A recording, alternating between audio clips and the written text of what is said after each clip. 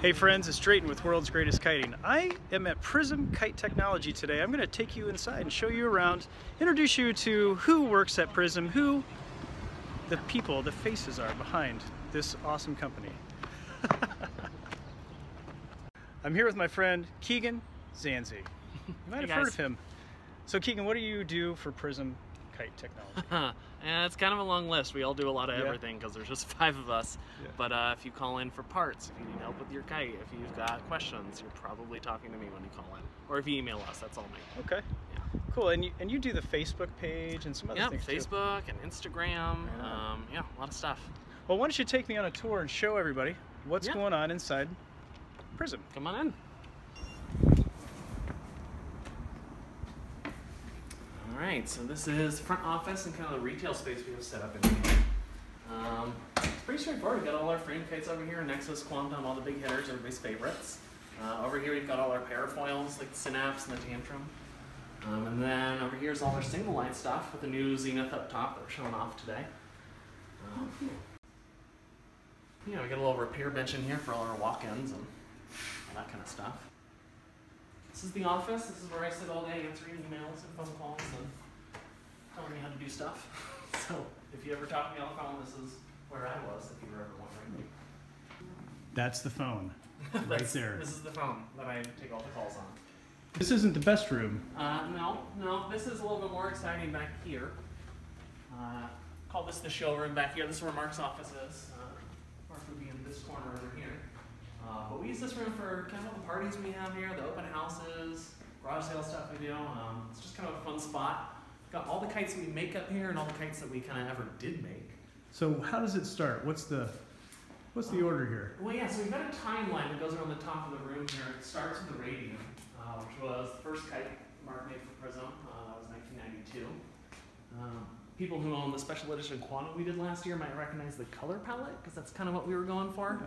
Special edition 25th anniversary one.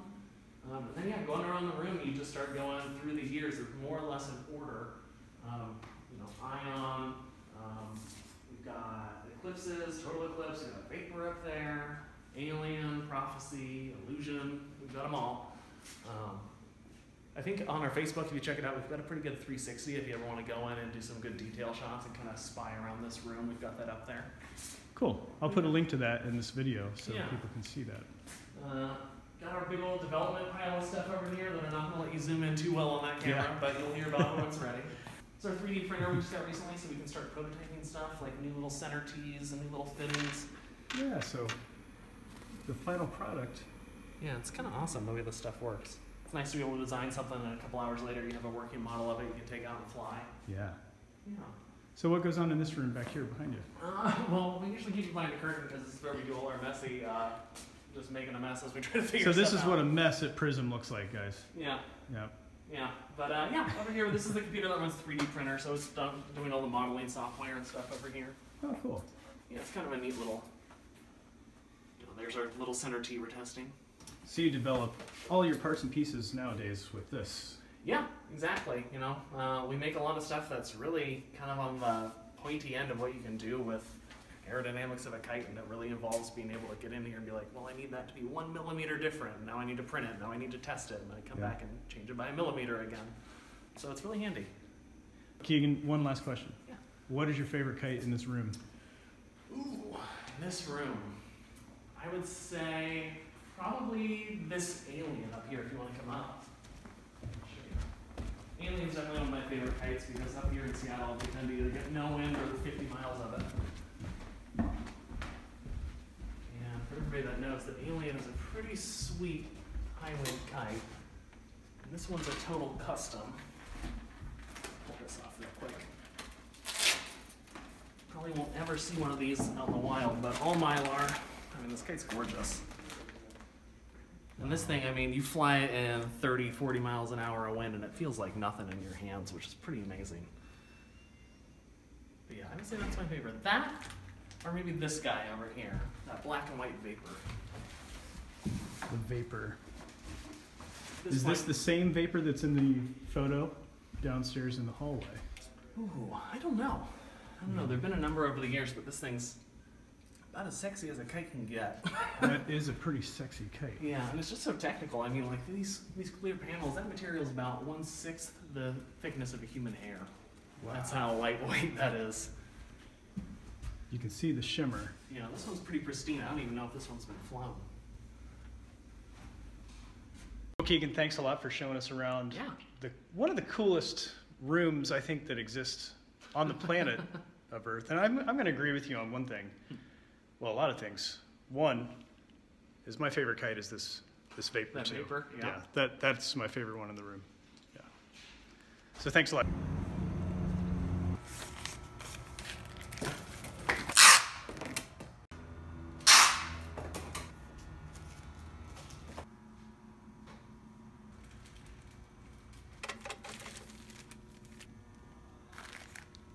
Friends, I'm here with Alex, and if you've gotten anything shipped to you, it's passed through Alex first. So, Alex, take me on a tour here. Show me what's it look like. People order a kite. What happens from the time it gets here to the time it gets to them out there? Yeah, sounds good. Cool. Whenever we get our orders, they come straight to me to my desk here, and then once I get your shipping label, we come out and we start picking your order from our warehouse. We keep all our kites back here. Most of our kites come to us from our manufacturers from China, and then we ship them out from our doors. So all your kites are held in this area. We have all our 2-line kites, all our 3-line kites, all that kind of stuff, our sports kites. We keep all our stock here on this side of the warehouse. We try to keep our best inventory, so we always have a kite on hand if you need it. We keep all of our newer kites here. We're just getting into our Zenith 5. That's coming up on our website soon. It's going to be a really great new kite. Back here we have our part making areas, like we have our sewing room, fabric area, and then we have our wood shop back here too. We have all our parts department right here. If you have any replacement needs and stuff like that, this is where we get our parts for you. Any bridles, kite repair kits, anything like that, we have them all here for the ready. I think there's maybe 2 kites we don't have parts for, but other than that, we have everything back to like our 1998 kind of kites. Wow. So we have every part imaginable that you could think of. Wow. Yeah. Pretty nice warehouse you work in here, Alex. Yeah, it's very nice. Yeah. Alex, anything you want to say to World's Greatest Kiting out there? All of them? Just hope that you guys buy our kites and enjoy them and have fun out there. Thanks, Alex. Yeah, thank you.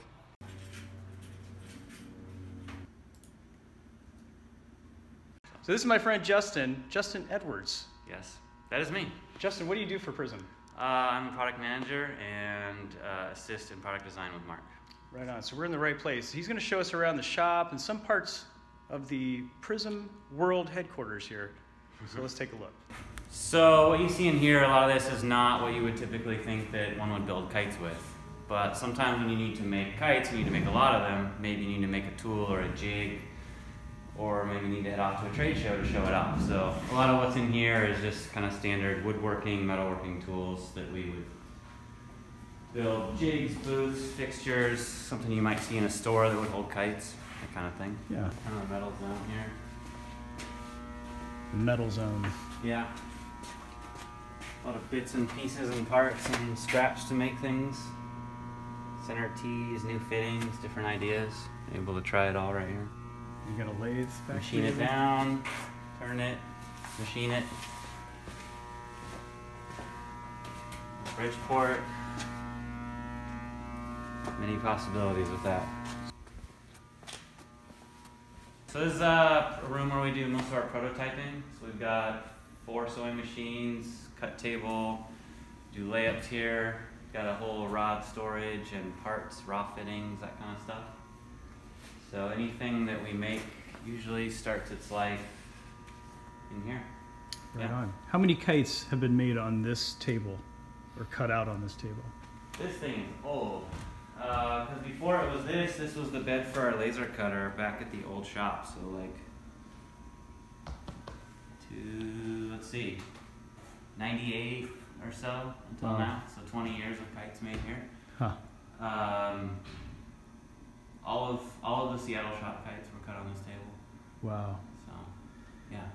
So all those vintage aliens and vapors and elixirs and prophecies. So if you have a Prism Kite, it was probably. Oh, definitely. Definitely. Yeah. Made on this table. Never thought about that. Yeah. And here is, yeah, kind of all the different rods, fiberglass, carbon, hybrid, all sizes and types, varieties. We're actually reorganizing it right now, but I like your storage yeah. technique here. It's very cool. These were printed on the 3D printer. Oh, cool. And then these are just PVC cut down.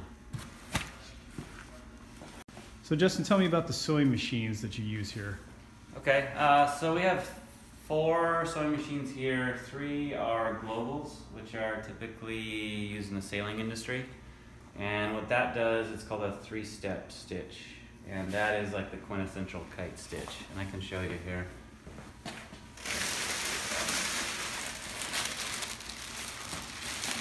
So this is a 4D. So the 3-step is this flat stitch, and it has it's really strong on the bias, and it reinforces the seam tape. It holds it down really well. So you got a 3-step stitch. Straight stitching and zigzag are all performed on this fath over here. This is kind of a rock solid machine, and that's like what we use a ton now for prototyping. Just any basic sewing, anything that needs to happen typically is there. So Cool. 3-step is pretty specialized, and in that too, each of these is set up for a different kind of 3-step. So here you're doing all your flat stitching, any kind of stale stuff, sewing panels together that have been taped up. And then here you're doing your trailing edge, any small binding tapes that go on with a folder. And then this one on the end is doing leading edge tapes. So pre-folded, heavier gauge, leading edge tape that would be then sewn on. But again, still all done with that 3-step stitch. Very cool. Yeah. The 0G tuning jig. So there's one here and there's one at the factory in China, and they are identical. Very So interesting. if we ever have to reset a 0G or do any changes, that's what we use. Thanks, Justin, for Yeah, the tour. no problem, of course. Right on. Yeah. Time to go fly some kites now, I think. Yeah, you said that already. I Let's did. do it. Dang it. I hope you enjoyed this tour of Prism Kites. There's more to come on the next video. Until then, happy flying.